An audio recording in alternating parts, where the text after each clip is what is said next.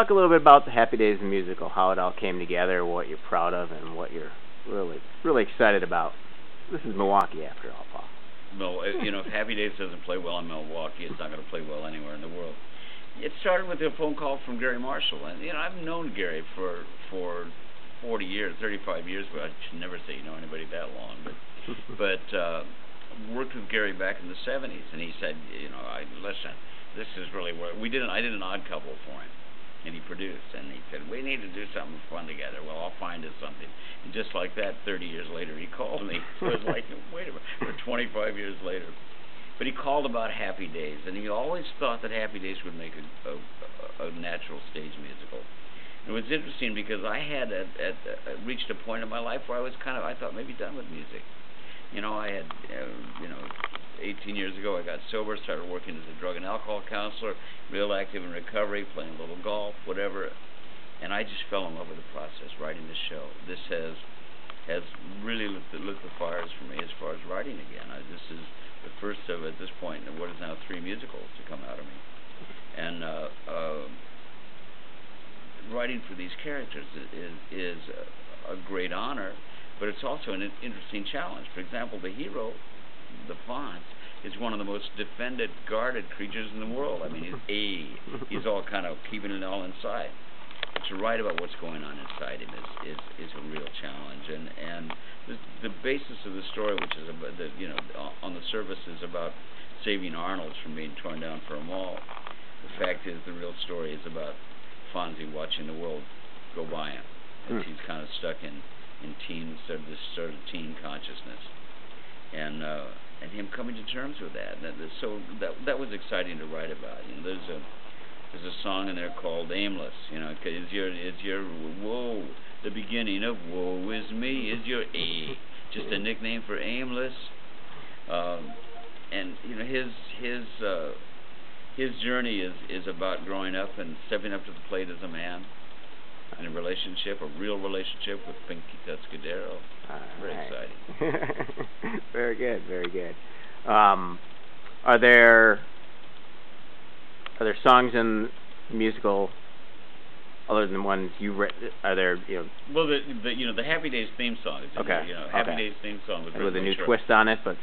Well, you see, it kind of appears as sort of as a haunting refrain, as an element in a couple places in the show.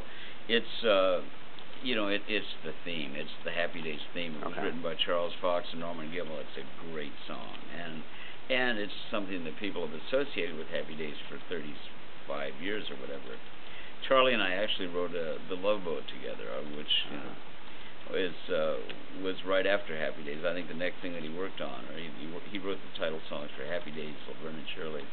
The only one I ever caught with him was the Love Boat, and the Love Boat sailed for 11 years. It's still out there somewhere, and every time they play it, I get a little taste. Not a lot, but a little.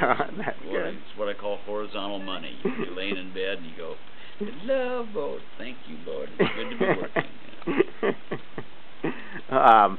One of my favorite Christmas specials of all time is John Denver and Muppets A Christmas Together. Yeah. You worked on that. Well, actually, he just, I was friends with John and had worked with John, did his special in England. But that was actually the song that he sings in that, When the River Meets the Sea, is from an HBO special that I did with the Muppets called Emmett Otter's Jug Band Christmas.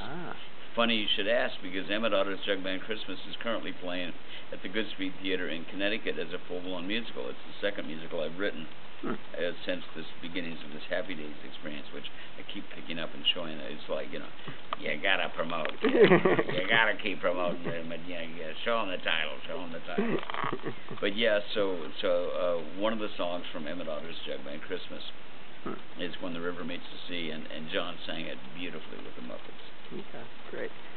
Of all the songs and all the stuff you've worked on in your career, is there a favorite song? It's got to be Rainbow Connection. I mean, the Rainbow Connection has had an amazing life from writing it for, writing the song for the opening of the Muppet Movie. Kenny Asher and I were going, okay, this is going to be a movie about how the Muppets get together. We start out with Kermit in the swamp. He finds out that they're looking for frogs that want to be rich and famous, so he goes to Hollywood. But in this first song, when you first find him, we wanted to show that this is every frog, like every man. This is every frog. This is the Jimmy Stewart of frogs. This is a thinking, feeling, frog with an inner life. You figure you got water, you got light, you got air. You're gonna have what? Refraction. You're gonna have rainbows.